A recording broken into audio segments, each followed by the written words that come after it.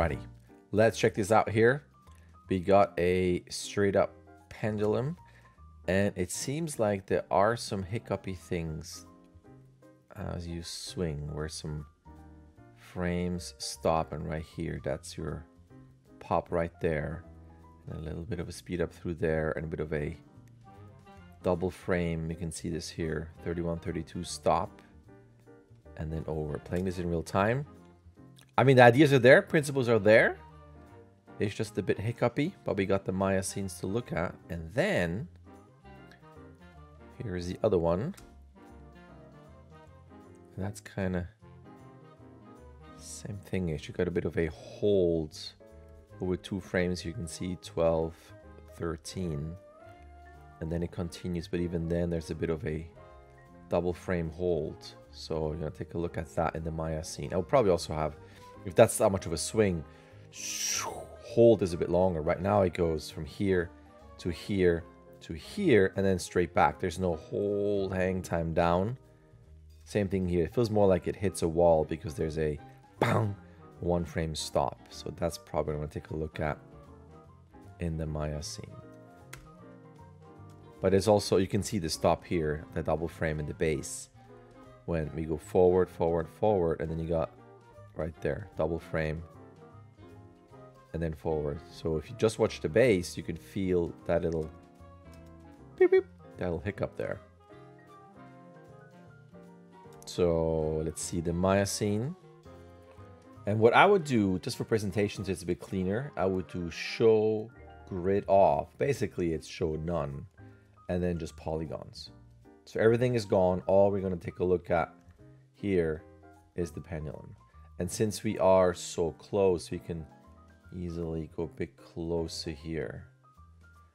And that doesn't really matter if it's perspective. And let's kind of see what's going on. That's probably the main control having the anim. There you go. You can see this here. That's your sticky right there. I'm not sure why that is. So if we take the translate, because the other ones, there's nothing there. So if you take this and actually take that out and just go, then we have that. There's a little bit of ease in, comes to a stop, but there's that hiccupy point is gone. Now, if we look back at these pieces here, you can see that you got the doubles here. So there might even be the moment of taking these and deleting potentially. I have no idea how this is going to impact it, but I just want to get rid of doubles. Even this here we don't really need. This is fine. Just to take a look at it. It's already better. I would still have a this here taking a bit longer. So it's this. I mean, you could do something where we get to this point and then it overshoots, or we get to this and you can always set a key here and then take the whole thing, move it over, let's say 2 frames, spline that, and that will give you a overshoot and overshoot, but it continues, holds a bit, and then goes back. Now, given that we're back to these kind of curves that I'm not the massive fan of, it's going to be just a bit messy as I showed last time. So you can go basically 1 by 1 here. I will give this more room like that. You can see that's the flatness right there.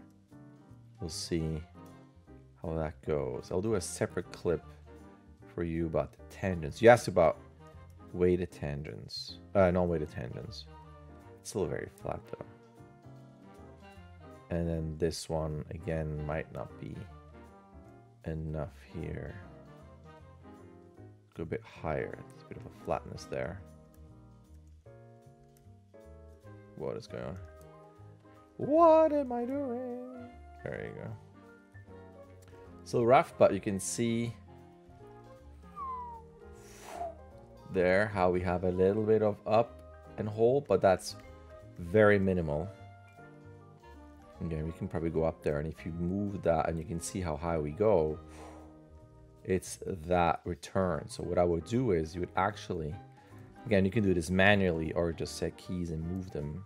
This is very dirty in a way, but if you look at that, what it does here, you can see that it shoots up, and now we have that extra length here from here to here, which you would adjust these guys, but you can see how dirty that is here. Just adjusting that. Same thing with this, too small. But as you start manipulating this, you can see how now we're having a longer hang time. It goes up, stops a bit, and then goes back. So if you watch this in real time, it feels already a bit better. But then because we're back to the previous timing, this starts to feel very fast going over here. And then we got, again, that harsh stop. So that's what we have in this case. So overall, you could prolong this. We can do the same thing that we did before, set a key, and maybe even extend more just to be messy. But then again, all those curves need to be adjusted there to some degree, right? But imagine that's kind of the idea. You're going back, give this a bit more time, right? And then back over here. And again, this would be too fast. I would give this a bit more time. You can also adjust it like that, right? That's kind of the idea of you want the tangents to be potentially more like this. And give this a bit more time here. So you have a this gets a bit slow here, right there. This gets a bit too even in timing. So I'm actually going to go back one frame. Feels better. Definitely needs still more tweaking, but that is the idea. You want to have enough time so that when this is here and it swings back, because that's a fairly big distance, going from here to there. It's almost like the Star Trek Enterprise song. Anyway, we have something from here to here. It can't just feel like you're hitting this wall and it bounces off. There needs to be enough time for this to go, and then as we get to there, you can ease in, and then we ease back out into the next swing. So you want to give this enough time. So you can see there's a difference between this section through there, that could still be smoothed out, but it goes back. That is a bit too much. I would give this one frame up instead of going back. So you can see this is what's going on here. Give this more time. Seems to be, oh, it is, oh, okay. We even have broken tangents here too. Okay. So you have that over there. Hold a bit longer. You can see now that the ease in is going in that direction, even though it could probably be more. We can have a little bit more on that tip there, a bit delayed. So go whang. And then as you go back, you can potentially, if you're just grabbing that last one, either you adjust the curve or you just kind of pose it out, where this could have even more of a delay.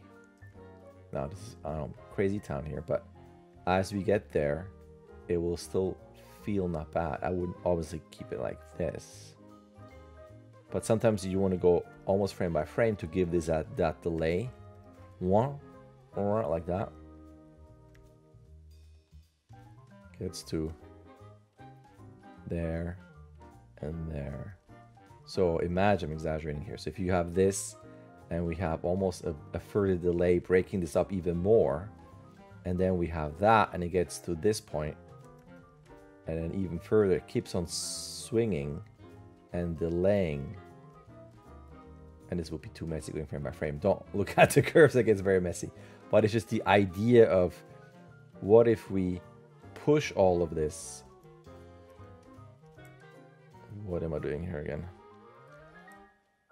Are these strange? That's me being an idiot. Going over there and then continuing.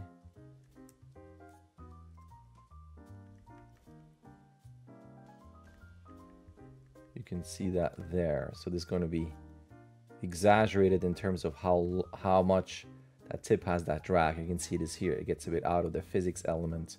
I mean, I would even... Is that the last one here? Yeah. You could potentially even delay this one even more. So if it disregard the graph and I'm purely going visually, I might even delay this. And then it does that. go even further. So then you can start almost stylizing things a bit more.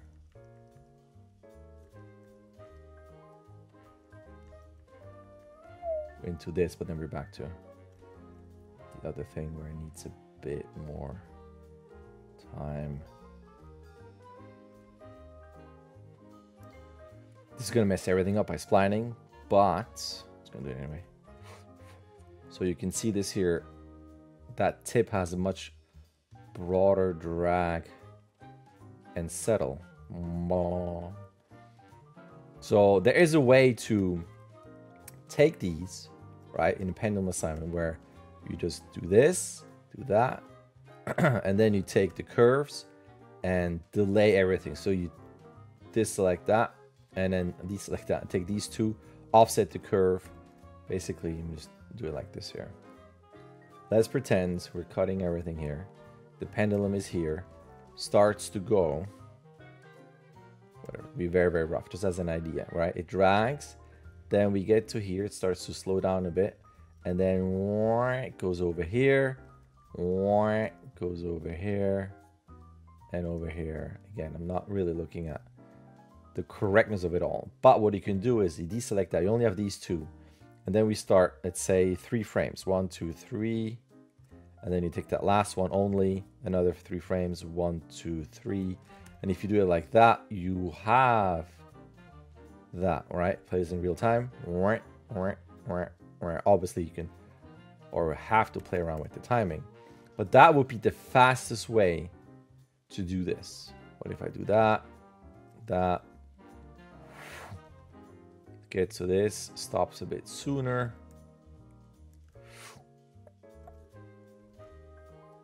because now that I'm seeing this, I can't stop. But that is the cleanest way almost. You take your curves and then you just start offsetting. And you can see, well, obviously that gets a bit too far. And then you want to go back. Now I can't stop. But anyway, you can see that the pendulum idea is still present. And this would have to be around here. So we're going to wait. I know I can't stop the moment I see this. This is too soon. Let's go here. Let's see. It starts to drag. Maybe one more. Drag. It drags a bit early, which means that we can reduce this and maybe leave it at that. Okay. My brain just has to fix things a little bit. But you can see how smooth that pendulum is. You got the drag, then you got the bit of a stop, and you got the delayed swing of this, then this is more delayed, this is more delayed. So you can do delay by 2 frames or 3 frames. So that's another way. Just want to throw that out there. Not go the messy way, the way I fixed it first by manually adding keys. You can also just do it like that. I hope that helps. And I'm gonna leave it with this. There's another Maya scene open here. Where is this? That is the regular one, but I think that's just going to be enough by showing this here. All right, as always, questions, let me know. Anybody watching this, let me know. There are many other ways of doing things, again, with weighted tangents, non-weighted tangents, the way I did it with keying everything and then offsetting, doing it manually in terms of, well, on this frame I want it to be even bigger, and so on. And then you're getting into manual stuff, and again you can push this even further and so on. Let's spline this so you have a bit of, you can see the little drag there. Let's delete this because I can't stand stuff like that. But then you can see the timing is slightly wonky, but you can start pushing things by either pushing it this way, right? You want to be bigger drag, and then you want it maybe more here and so on, by manipulating curves like that, or the way I did it before, by manually going in there. So you have this, and I want this to continue to go up. Maybe I'm going to do this, and then it shoots over, but maybe I want that to be sooner and stronger. Delete, right click, spline, which is off screen. You can see this here. I'm doing tangent spline, and you watch this again, you can see how exaggerated and looser that last end is. So many ways to do this, offsetting curves and manually. But that is that. I'm going to save this and then send you that Maya scene if you want to. But yeah, actually I'm going to do version. I'm going to save this and then undo, and then save the other version as well, just in case. All right, thanks.